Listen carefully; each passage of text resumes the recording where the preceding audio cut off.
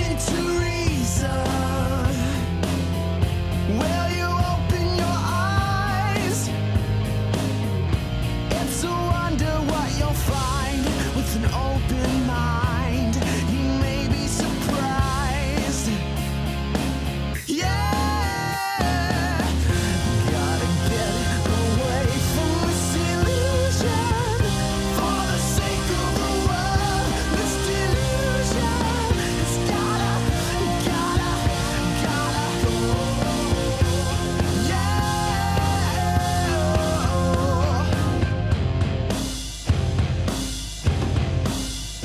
Hey everybody, welcome to the Atheist Experience Live. I'm Matt Dillahunty. Joining me this week, Tracie Harris. Hello. It's been a while since it's been a while since I've been on. I guess maybe you've been on more recently. I think I probably have. There's been so many things going on. We're live. Today's February 26, 2012.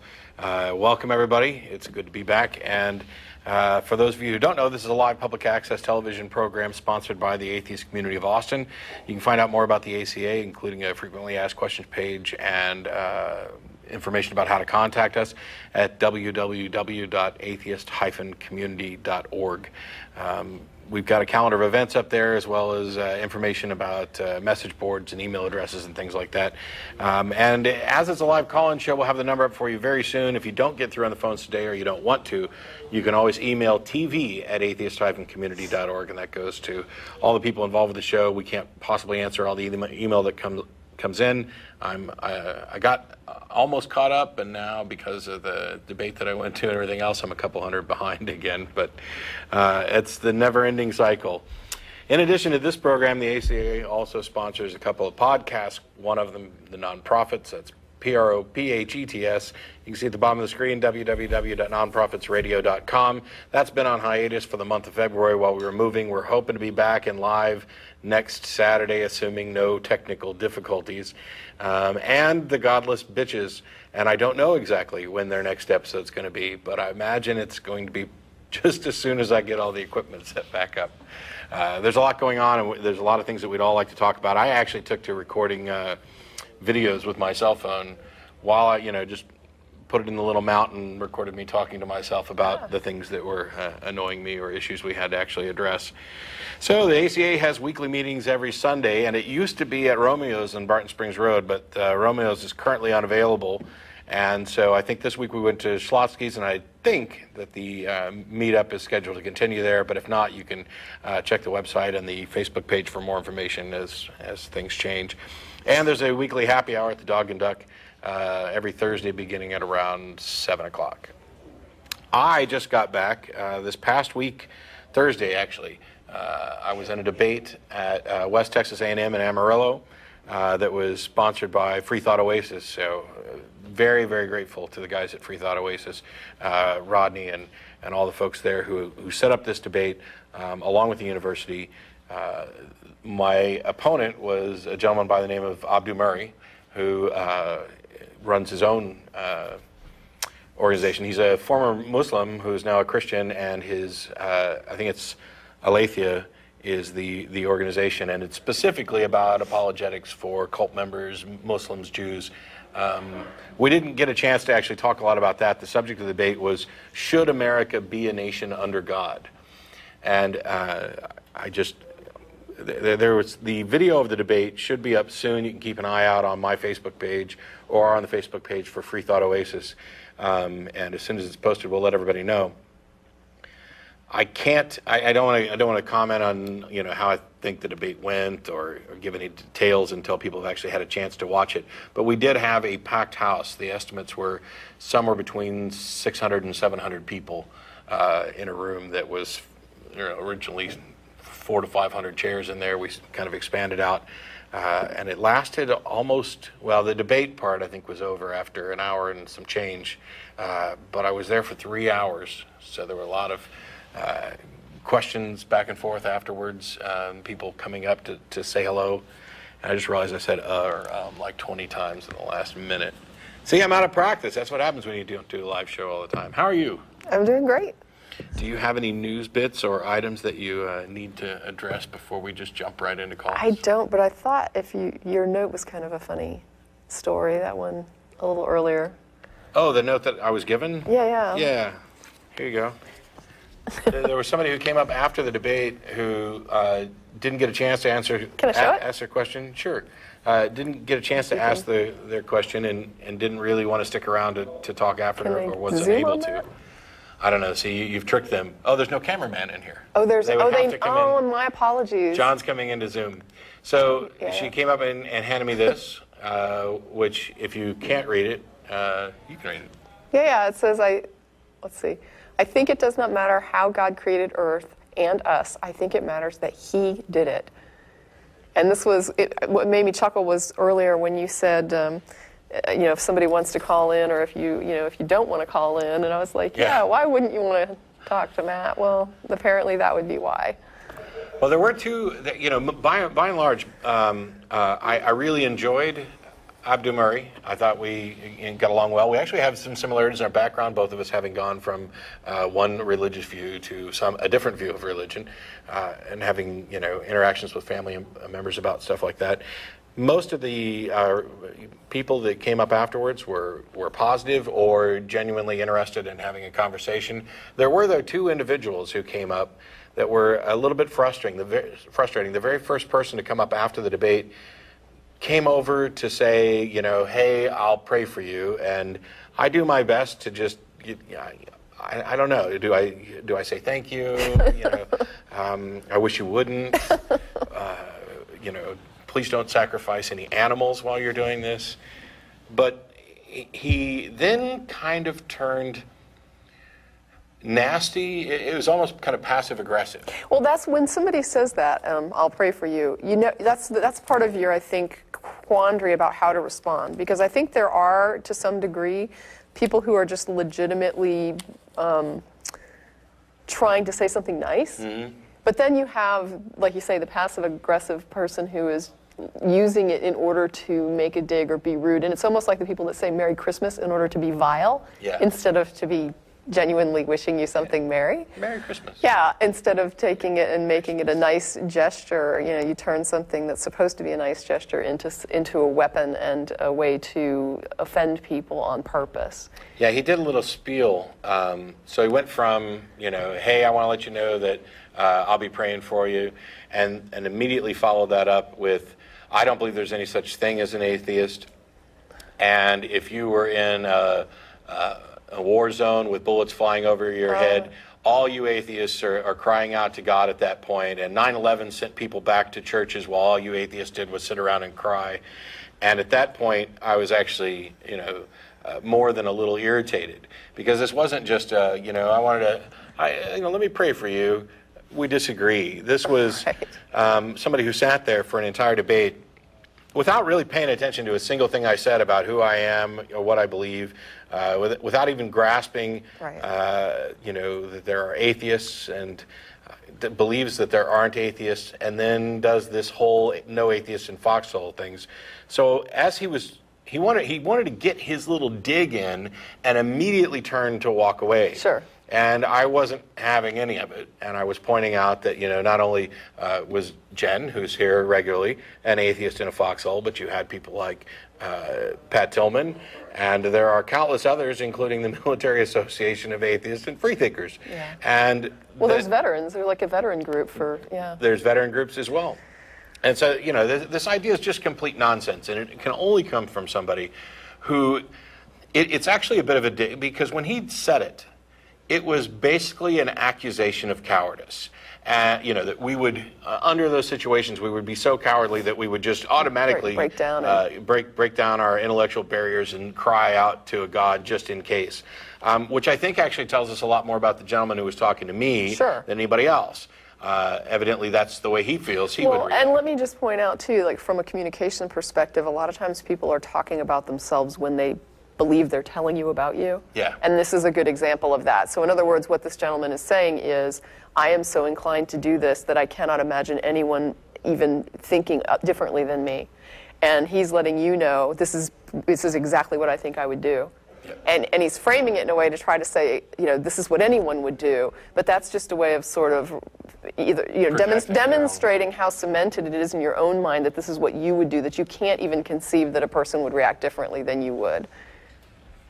Yeah. And the second individual that was, he came up and he was obviously upset.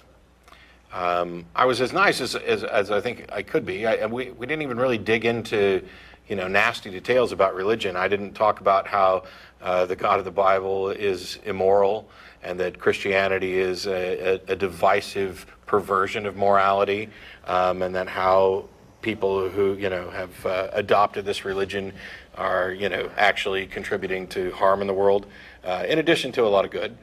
I didn't even touch on any of those things. So I mean, this was like one of the least potentially offensive debate topics ever. It was, should America be a nation under God? And my argument was basically absolutely not. That's patently absurd. The Constitution prohibits any religious test for public office. The First Amendment guarantees religious freedom. And even though some reactionary McCarthy-era folks have gone and edited the Pledge of Allegiance and changed the national motto, I think we should stop before we start adding words to the poem on the Statue of Liberty, and actually embrace the government of the people, by the people, for the people. That the power to govern comes from the consent of the governed. And there was a lot there to touch on, and it was basically about liberty and freedom. And one of the key points that I made was that if you believe in a God and you believe that this God wants your country to be in deference to that God, well, of course you believe that we should, but you only should believe that if you also don't value religious freedom, because there's no guarantee that your particular view of God is the one that's going to get imposed. Yeah, absolutely. Yeah, your protection to believe and worship as you choose comes from the idea that it's not imposed on you. Yeah. So it's important to keep government out of that for people who are religious to maintain that freedom. And this was an individual who was evidently so just outright offended by my very existence and presence and the fact that I was willing to speak at all. And he came up and, we had a couple of minutes of back and forth where he's standing there and he's clearly irritated, and he's like, I want to let you know that I'm here showing compassion to you. And that's not me. I'm not the kind of person who's capable of showing this compassion. It's God that is keeping me compassionate towards you. And it was clear that if he didn't sincerely believe this, that he would have wanted to punch me or something else. That he merely is he's completely incapable of accepting that there are people who disagree with him and are willing to talk about it. I mean, that's the real crux of what happened. We have a disagreement about something, and we were talking about it. And, I told him, I said, I don't believe you. I don't believe that you're only being compassionate because there's a God holding you back. And that, oh my gosh, and now you're calling me a liar. No, sir, I'm not calling you a liar. I think you sincerely believe that. Right. I think you're telling me what you believe to be the truth. I just think you're mistaken. Right. Now, from my point of view, I have no way of distinguishing between you showing restraint on your own and you showing restraint because some God is restraining you. Until you give me a way of telling the difference between the two, they're identical. And this just wasn't getting through. And it didn't surprise me so much that it wasn't getting through. But when he said no, I was this terrible person before, and God's made me better, and now I'm able to show you compassion, even though it's not what I actually want to do. And I said, well, that just makes me really sad. And boy, that kind of sent him over the top. And God must have had to restrain him just a little bit harder. It's almost like there's no way to even be kind to the person. Like, it's just going to make him more and more angry that that you're not. I don't know what a person like that would want. I wanted to go over and grab Abdu Murray and have him come over and have the three of us have a talk, because Abdu at no point. We were laughing and very friendly with each other, and I think I liked him. I think he might have liked me a little bit, but we had a good time. There was no animosity or hostility. Sure. And so I think it would probably been a really good idea to have Abdu talk to that guy about you need to learn how to deal with the fact that there are people in this world who disagree with you. Right. And it may be the case that God was holding him back from punching me in the face for Jesus. If that's the case, I'm happy. I'm just happy that it didn't turn into anything nasty. It is really interesting, though, how sometimes people get upset when someone doesn't believe what they believe or agree with them. And I think it's a bit weird, because the fact that I do or don't agree with someone else has zero impact in their capacity to believe it. Mm. So it's like what it means to you and what you believe is not determined by whether or not I agree with you. So I in no way can impose on your ability to believe a thing or to value it however you want to value it, and so there's no real benefit to convincing me of it. If that convincing is about making yourself feel better, if you're going to get upset if I don't agree or believe it, then it's sort of weird because it does nothing for you. So that's the one thing I don't get. I mean, I do get the idea of wanting to talk to people and change minds and get people to, you know, look at things and reason through things. And I can understand from a religious perspective somebody who believes it saying, I want to convert someone because I believe their soul is in jeopardy. And I get that. What I don't get is somebody getting really upset when you say, I don't agree with this, and they're just like, I would just punch you in the face if God weren't holding me back. And it's like, why does this upset you? Because no one's stopping you from believing it. Yeah, and he came up to also to object to something that he heard me say that I didn't say. I'm going to have to pay attention. Anybody who watches the debate, see if at any point during the debate I talked about being convicted by God and whether or not that's enough. Because he seemed to see, he came up and he was mad that he felt personally convicted by God and that this should be sufficient to justify belief, and that I was saying that it wasn't. I don't even know that we went down that road at all. But I don't want to make this all about the debate, especially since it hasn't been posted. So keep an eye out on the Facebook page, and we'll go ahead and start taking some callers here real quick. William in North Carolina, how are you? Hey, how's it going? Great. Thanks for waiting. No problem. I called yesterday, and I don't know if I got cut off or y'all hung up before y'all I could hear the counterpoint, but it was about child preaching. Well, we weren't here yesterday, so. Well, whoever, I know, I'm sorry, Russell and a first-timer, I couldn't catch his name. Whose news last week? I think you mean last week? That's fine, yeah. Okay. Yes. Okay. So what was the question?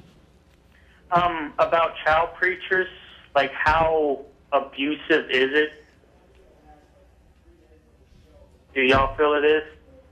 I watched a special the other day called Pint-Sized Preachers, I think, on, I don't know if it was on History or whatever, that chronicled a couple of young kids who are, well, one of them is almost a teenager and is actually like an active minister, and the other one's like 4 or 5 who's clearly just mimicking his parents and babbling incoherently, and yet. Wow.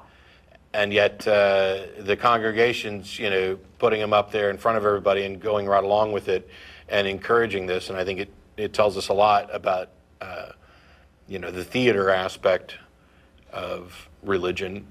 And I found it interesting that people were nodding and agreeing with sentences that made no sense, that weren't actually sentences. It was word, the name of the place we're in, you know, like Hello Cleveland type thing, and then Jesus, and then yay, can't you feel the Spirit moving through him?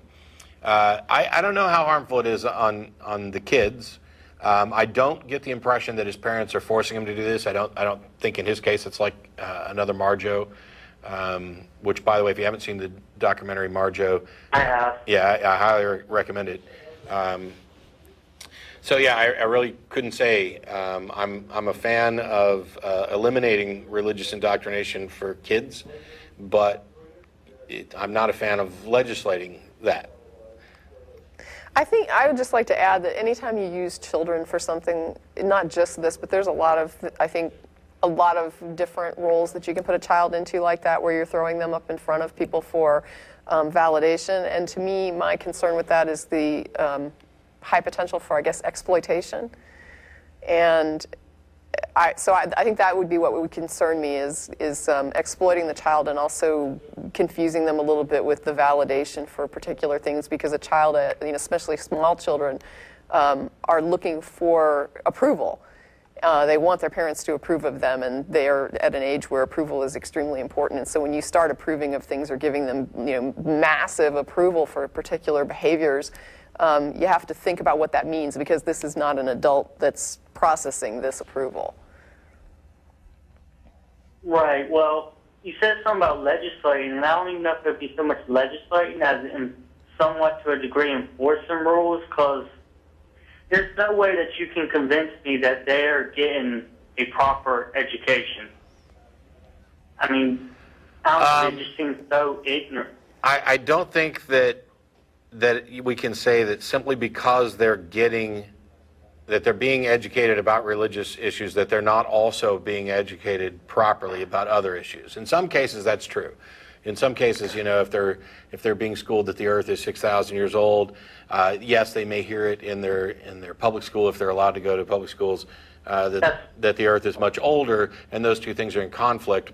I think, by and large, I'm optimistic that the truth will win out, but at least they have received that education.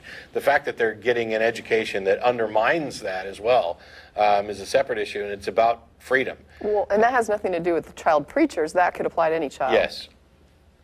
Well, yeah, but a lot of them are homeschooled, so if they don't get public school, then how can they get exposed to proper science and probably other subjects?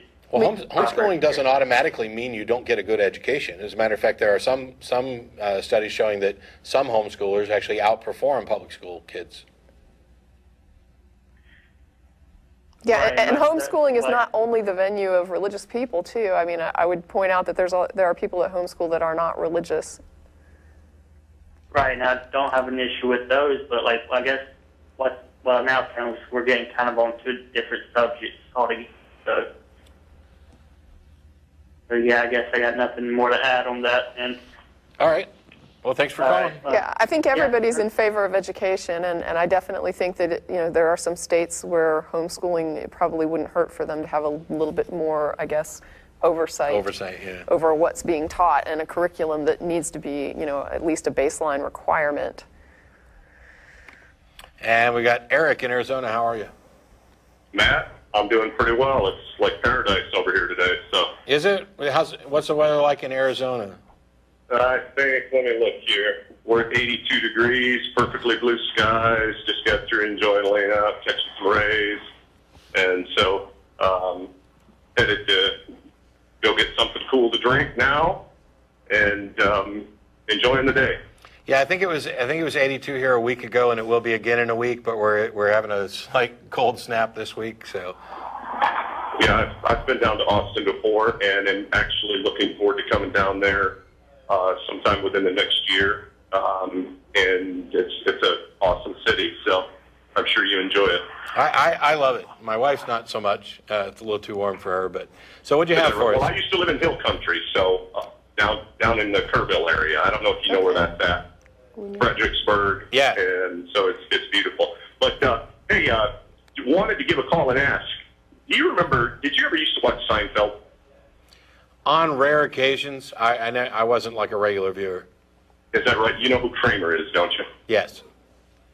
Okay. There was an episode where Kramer was taking karate. You didn't by chance see that, did you? Yeah, with the little kid. He had a child in his class. Exactly. Okay, so just to go ahead and set it up, here's what's happening. Kramer's taking these karate classes, and he's inviting Jerry and Julie to come down and watch him do his testing, and he's talking about how he's dominating the class. And they're like, really? Wow, that's awesome. And they get on to his testing, and when they get to the class, they find out that the people that are in his class are all basically between 9 and 13 years old. And he's just, he's fighting these kids and dominating the class. Well, the reason that I bring that up is because Kramer was getting this big high out of, the fact that he was number one in the class. Mm-hmm. And it sort of reminded me of the opportunities that I've had to listen to a few of your shows. I haven't listened to a lot of your shows. Yeah, I knew you were going this direction. And you know what I'm going to say. Yeah, and I know that it's asinine because we take on anybody. We've had professional apologists on here, and I run around the country debating them, including Abdu Murray just this past week. And I'll debate William Lane Craig as soon as he stops being a coward. And can I add that nobody on our program has any sort of degree in theology, has any sort of degree in philosophy, has any sort of debating history. Matt has just recently started debating because he's being asked. We don't have any. We're not professional. And I haven't run around to anybody saying how I'm kicking the asses of all the people in the class either. So no, you're right, and I'll give you all of that. And as a matter of fact, you know as well as I do, William Lane Craig will not debate you, and we all know why. because he's a coward. I guess my point in saying that, and I don't want you to take my point wrong, my point is simply that it has the appearance so many times, it can have the appearance to the listeners that your position is the right position. It is. And I'm just saying that it makes it a whole lot easier coming across that way when you're on a court that's your home, your home field, and you're bringing in guys that basically are, it's like a beginning tennis player go up against Andre Agassi. Well, thanks for that comparison, but it's also easier when you're right. William Lane Craig and the higher theologians and stuff that don't want to debate, they don't have any arguments that are any better than any that anybody has ever called in and presented. We've addressed every contemporary argument for the existence of God, and when people don't call in and present them, we've actually gone out of our way to present them for people. There's no better arguments out there, so it's not like, Wait, I still have to address, I don't understand, I guess, the connection with Andre Agassi, because what is it, like, for example, let me just use myself. What is it in my background that makes you think that I am somehow a professional atheist? You know what, I'm not, and don't take this offensively, I'm just not really that familiar with, I've only watched just a few shows. I'm just saying from the... What gives I'm me... not necessarily addressing you, but, right. But let me just say this. What gives Matt any kind of an edge? Like, what makes you think Matt is some kind of a professional, or that he somehow has... Let me tell you, excellent question. Here's the reason why. Because 90% of the people who call in have probably never, at least a theist, have probably never studied theology and apologetics. And so Matt has fielded tons of questions, and he also is simply able to ask questions that may be apologetics 101, but the person who calls in doesn't know those answers. Okay, well, shame on them for not studying their own religion. Let me just say this. This is what I would like to do, Matt, if you're willing to. I'd like to go ahead and debate you.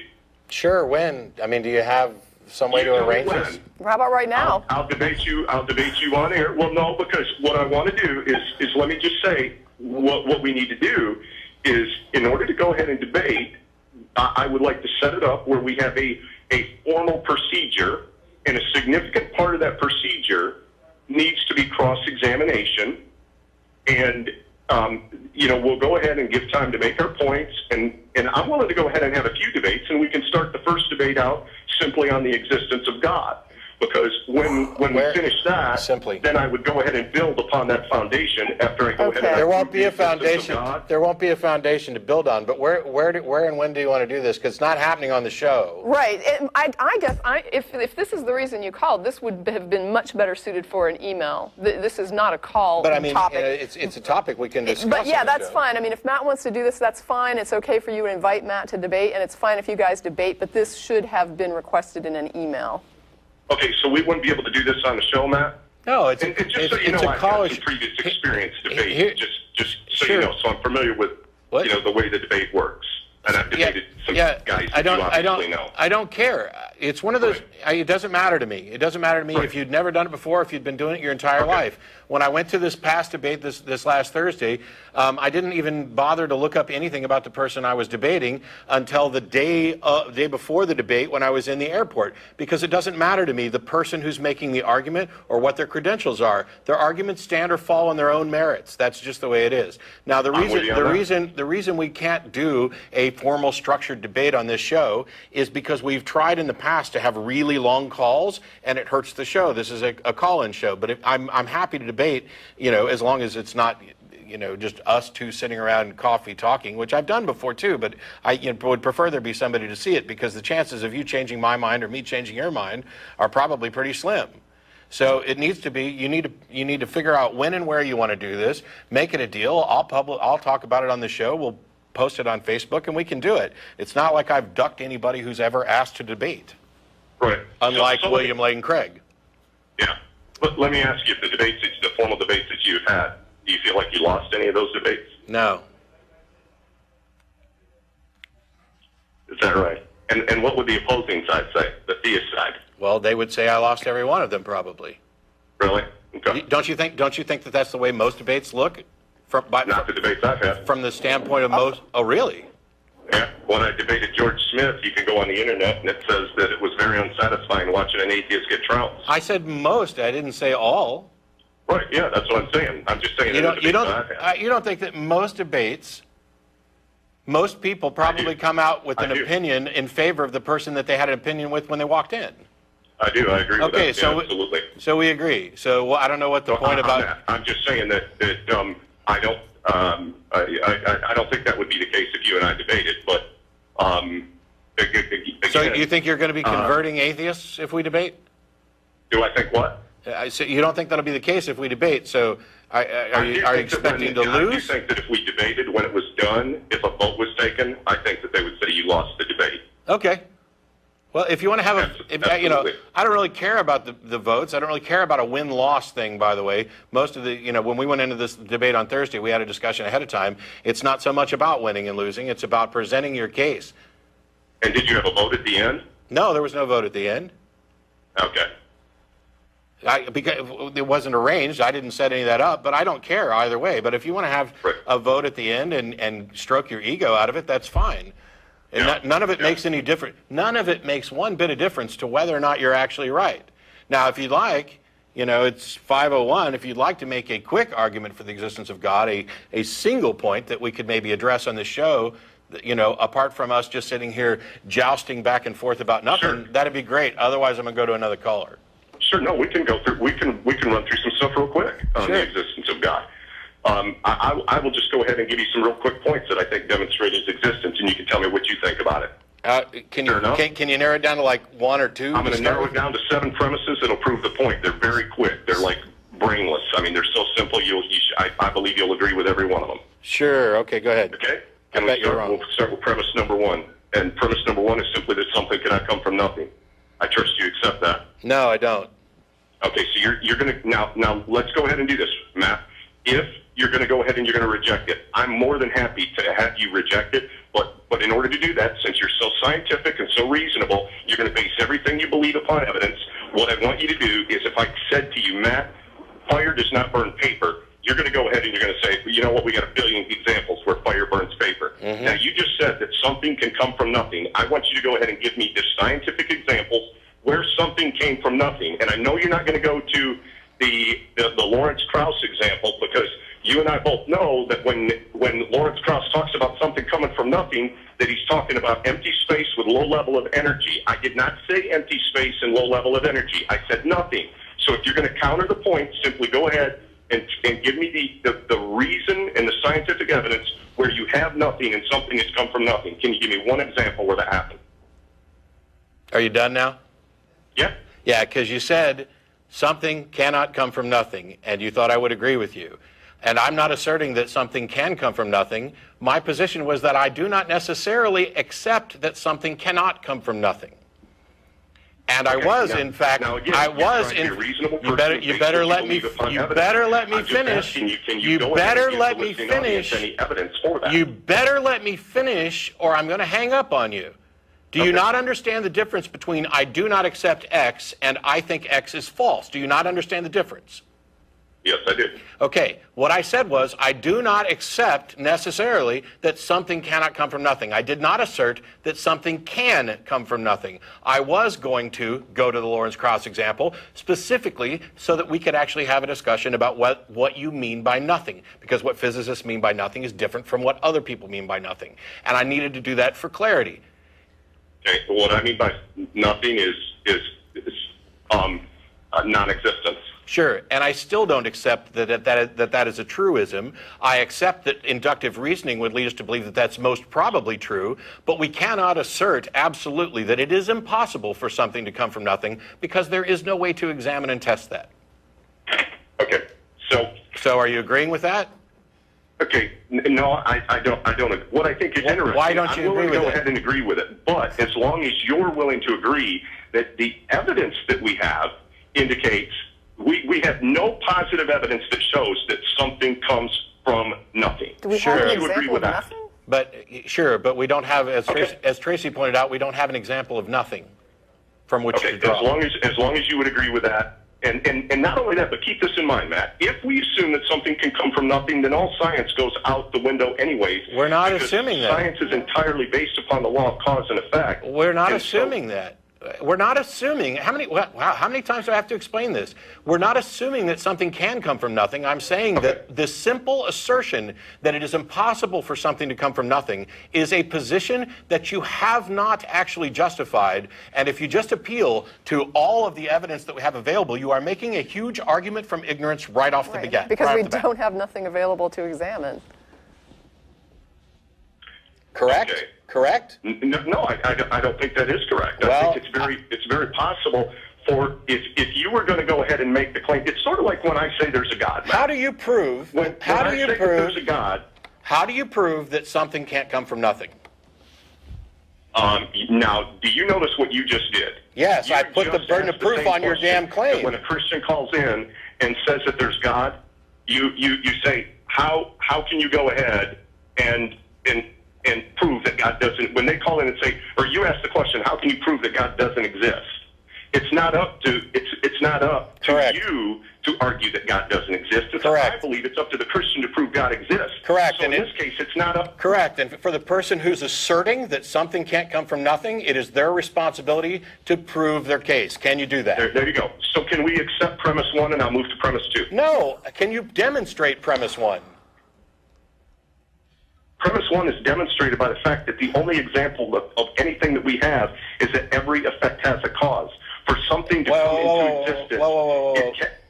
First of all, you changed all the language in there, but premise number 1 is something that needs to actually be demonstrated, and my question to you was actually, can you demonstrate it? And so far, the only thing you've offered is that, well, all the evidence that we have seems to point that direction, and we don't have any evidence that contradicts it. Well, that's really cool, and it's a good way to say that it's probably true that something can't come from nothing, but it is not an absolute. What we have demonstrated... Okay, let's do this. You know what, man? I'm happy to say it's probably true, because I think that the evidence sides with that. Sure.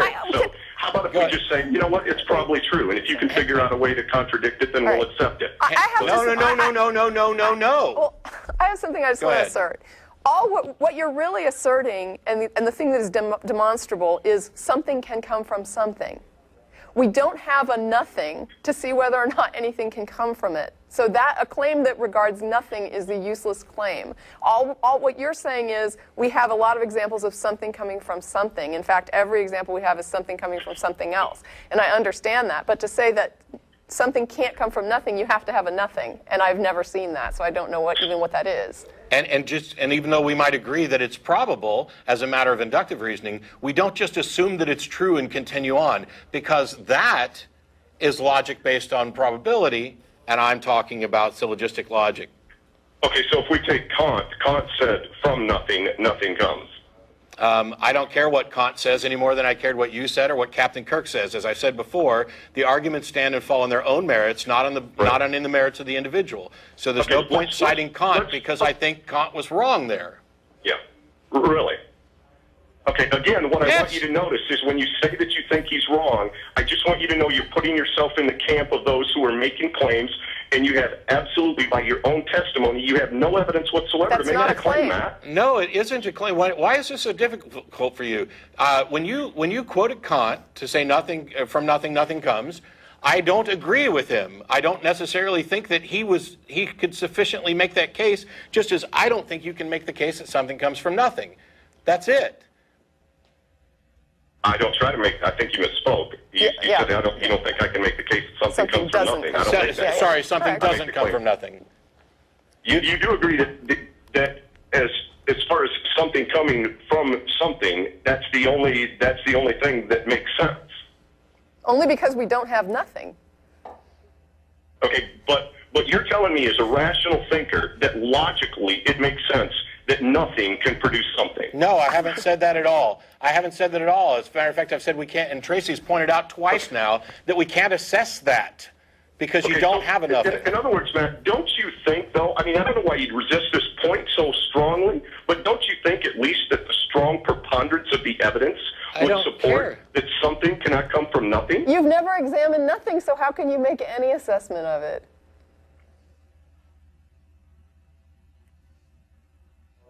Hello? Okay, to say that you've never examined nothing, Right. is I think simply logically ignoring the fact that for nothing to be able to do something is a logical absurdity.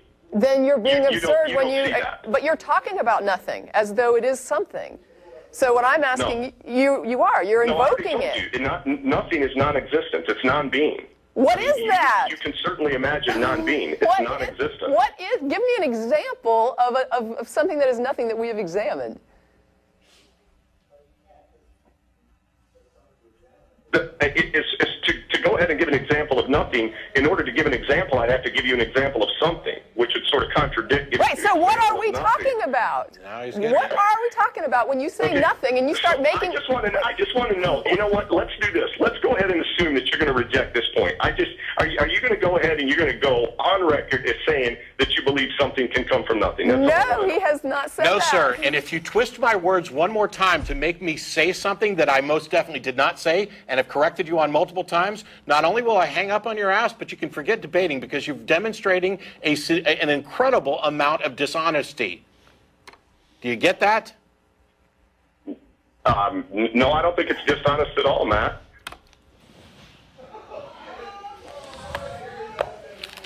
You can email and formally request a debate once you figure out why it is that saying, I don't accept X is not the assertion that I think X is true, And which you accused me of multiple times. Yeah, you made it very clear. You said repeatedly, I think at least on 3 occasions during that call, you said that is not what I'm saying. Yeah. And I don't know how many more times you have to say that is not what I'm saying before this person would understand. And if we do a debate, I demand that there be a vote tally. Tool. RJ in Riverside, how are you? Oh, that was painful. Yeah, Thank you. Thanks so much for waiting. I'm hurting too. No worries at all. I'm a huge fan of the show. I got to say, today's a good day. My two favorite co-hosts are on today, Tracie and Matt. Oh. Awesome. I've actually called before, probably a month ago, Matt, and fortunately I got at the end of the show, it was you and Jen on, and I was telling you that I'm a young African-American graduate student, and lately it's been debating a lot of my friends in the African-American community about the problem of religion. And, you know, that last caller really just got me off track. I'm sorry. I have this really long point listening to that argument. Really just breathe. Well, if it helps. I graduated from University of Arizona, so... If it helps, the note here said you were talking about African-American churches promoting bad things like homophobia. Yeah, okay, thank you for... Anyway, are you aware of who Michael Eric Dyson is? Are you? That sounds familiar, but I'll have to say no, just because I can't be certain that I am. Okay, well, he's a professor at Georgetown University. He's an African-American male, and kind of like an activist in society. And today he spoke at Howard University in D.C. to a predominantly African-American crowd, and he was basically preaching, if you will, against homophobia in the black church. Wow. And although I still think I disagree with him on the God issue, I just kind of wanted to pick your brain about when you see people moving toward the right direction, they're not there yet, meaning they're still light years away from secularism, but they're kind of slowly, gradually realizing that their morality is better than the Stone Age, First Age, ancient literature that they abide by. Sure. And so, basically, sorry, I'm kind of nervous too. It's okay. You're fine. We're all friends here. Okay. But yeah, what I tend to do when I debate my friends is I tend to focus on rather the hatred in the Bible, because most people are going to pick and choose what they believe in as far as the Bible goes. They're going to cherry pick verses, what have you. But when I show them how they are worshiping a God who hates homosexuals for no clear reason, just an arbitrary, we hate these people, and you show that they're supporting this, a lot of times they kind of realize, like, yeah, this is wrong. And so, like, I try to focus on those type of issues, those types of debates, the morality issues, not so much the evidence, not so much how the Gospels are all written by anonymous writers and blah, blah, blah. But so much just the morality failures, the moral failures in the Bible. Just kind of wanted to pick your brain on, you think that's a good way of approaching debates with people who, not like your last caller who debates this all the time, but just normal people who are moderate religious people focusing on the moral failures of the book. I would just say, like, for me personally, I tend to steer people away from getting too deeply into the Bible when they debate, but if you're telling me that the people that you're speaking to, you get good results from that and make them kind of rethink things a little bit, then I would say keep doing what's working for you in your community. Okay. Yeah, and I'm actually, a fan of the approach, of that approach, pointing out, it's only going to get any headway when you're talking about people who actually think the Bible's a good book and are wanting to take it literally, et cetera.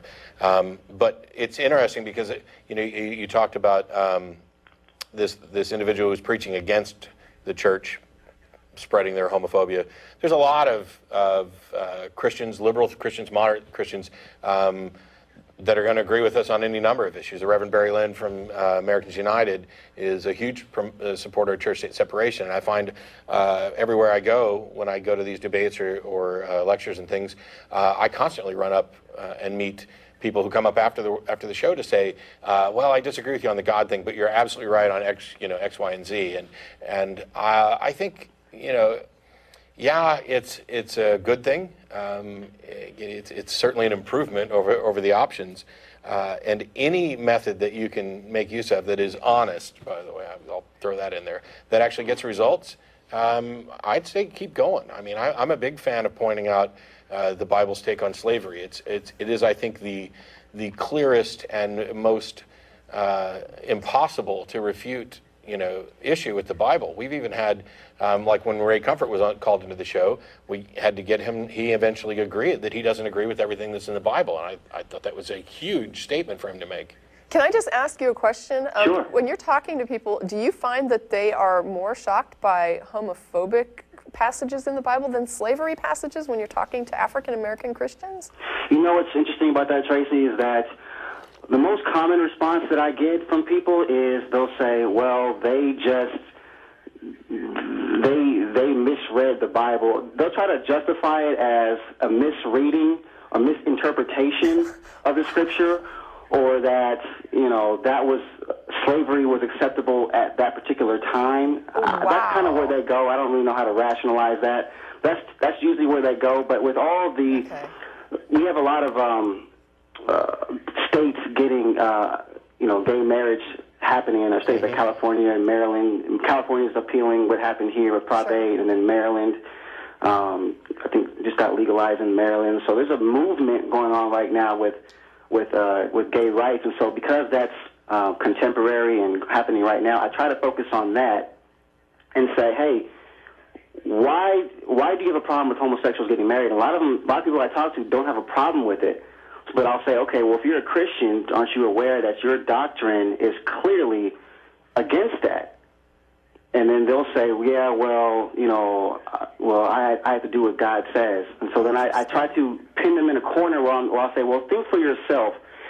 Would you have a problem? If you were God, would you have a problem with it? And a lot of times they said no. And I'll say, well, what's wrong with it in general? Why can't two people love each other regardless of their sexual orientation? It should be more of a moral orientation than a sexual orientation. And I just try to pin them on the moral aspects.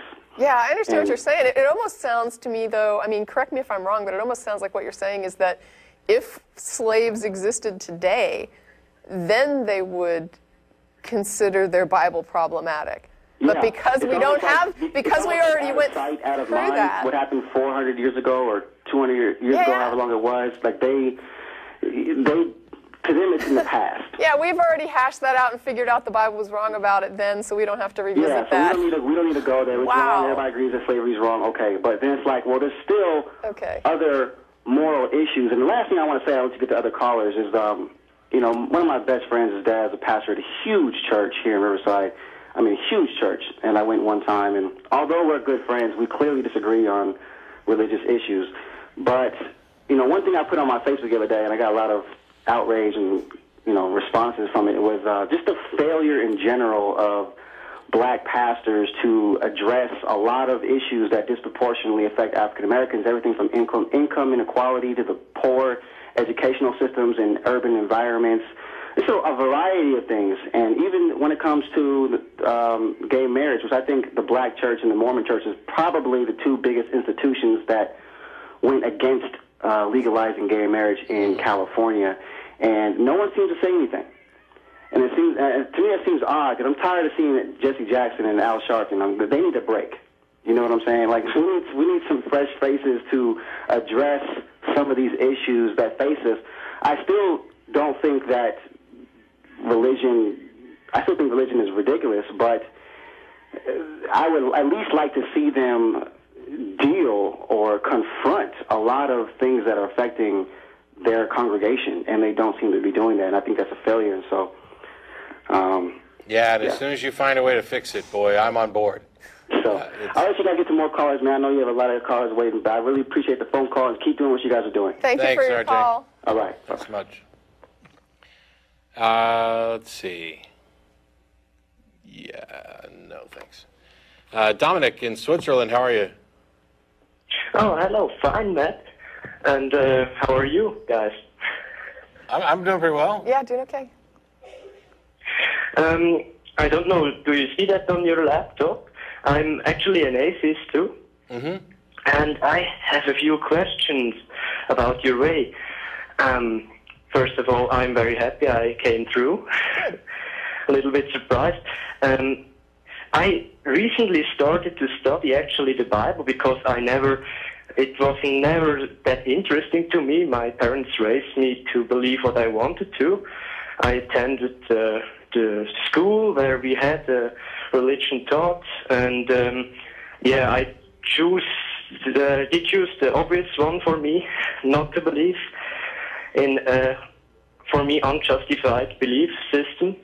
Right. And then recently I watched a Religious from Bill Maher, and watched a few of your shows, and then started to read the Bible, and I'm stuck. I can't read the page. It's so ridiculous, this stuff. I mean, seriously, I wanted to see a sense, but on the first 2 pages in Genesis, there are so many logical errors. I mean, first of all, on the 6th day, God created man and woman, and then in the next chapter, suddenly there are no humans, and he made Adam, and there's a if you talk to Christian apologists, they'll say that there's not a conflict between Genesis 1 and Genesis 2, that it's 2 separate accounts of the same events, one being a literal timeline and one being kind of a here's what happened in a broader sense. I'll tell you this, granted I don't know, your English seems to be very good. I'd recommend something like Skeptic's Annotated Dictionary at .com, and also there's a place, an online site called BibleGateway.com that has a bunch of different translations. It's actually just a Bible site. There's no commentary or anything there. But if you don't have a compelling reason, I mean, if this is just a matter of curiosity and you're finding yourself bored and befuddled right off the bat, there's no reason to continue. It doesn't get a whole lot better. Yeah, I made my marks in the PDF version I had, and that there are some story parts, like, I don't know the name exactly, but someone had a son, actually 2 sons, and one had a wife, but then God kills him. No further explanation, so just kills him because he's evil, somehow. Then the father tells the other son to marry the wife of the one who's dead, Sure. And he doesn't want it to because this would be like betrayal of his brother who's dead, and then he refuses to marry this woman, and God kills him too. Yeah, you might Why? be talking about Onan. who actually did marry his brother's wife, but when he went to consummate it, he did not. Yeah, you have to understand that the idea behind it was that if your brother died and didn't leave children, then it was up to you to marry the wife and then make children so that your brother had children. So it was sort of like taking over and making sure he has progeny to leave his possessions to. And it was supposed to be doing your brother a favor by taking on his wife and then producing children on his behalf, because you're the closest male relative that should, I guess, do that. But that was a cultural thing with them. And yes, it's a little bit weird, but when your whole setup is about a patriarchal lineage of property, it becomes very important that you have children, specifically male children. Okay. One thing I heard a few shows back from Tracie, I think, was the thing about how religious people view these things. And this was very fascinating because I couldn't figure out how they justify such horrible things. And I think many of the people who attend church in my town haven't really read the Bible. And I think if I would talk to them about this stuff, they would be probably pretty shocked, but I don't do this because I don't want to upset them. One other thing I want to add to this conversation, probably you guys did this too, is the thing about creationists. And thanks, we haven't got that many in Switzerland. That's good. They always use, when they want to present evidence, they just seem to point out errors in the chain of evolution, and that's so ridiculous. I mean, that's no evidence, that's just propositions, and I just want to say to all viewers that are creationists, if evolution wasn't a fact and it is false, or if tomorrow it was disproven, what's the whole point? I mean, there's not only two possibilities, there are thousands and more. I mean, really, if yeah, Dominik, I've actually, evolution was the cause, then this doesn't mean it was a god or something likely. And yep, we're all in the same boat the world over. Religion, that's another point. I've done that. I've done that before with creationists on the phone. Actually, I've said, okay, let's say evolution is wrong, and let's move on with your evidence for creationism. And inevitably, they keep attacking evolution. I have to keep stopping them and saying, no, we're going to agree hypothetically evolution is wrong. Let's see your evidence for creationism. And they go right back to attacking evolution. There is no evidence. It's all just, the current model is wrong. It's like, okay. And we're completely out of time, but thanks so much for calling. I appreciate it. Thanks for waiting. If you're still on the line, you might want to hang on for a minute, and we'll see if we can get to you after the show is actually over. Thanks, everybody, for turning out. There's the list of people who actually do the work behind the show. I just show up here and, I don't know, argue or something. So we'll see you next week. Thanks, everybody.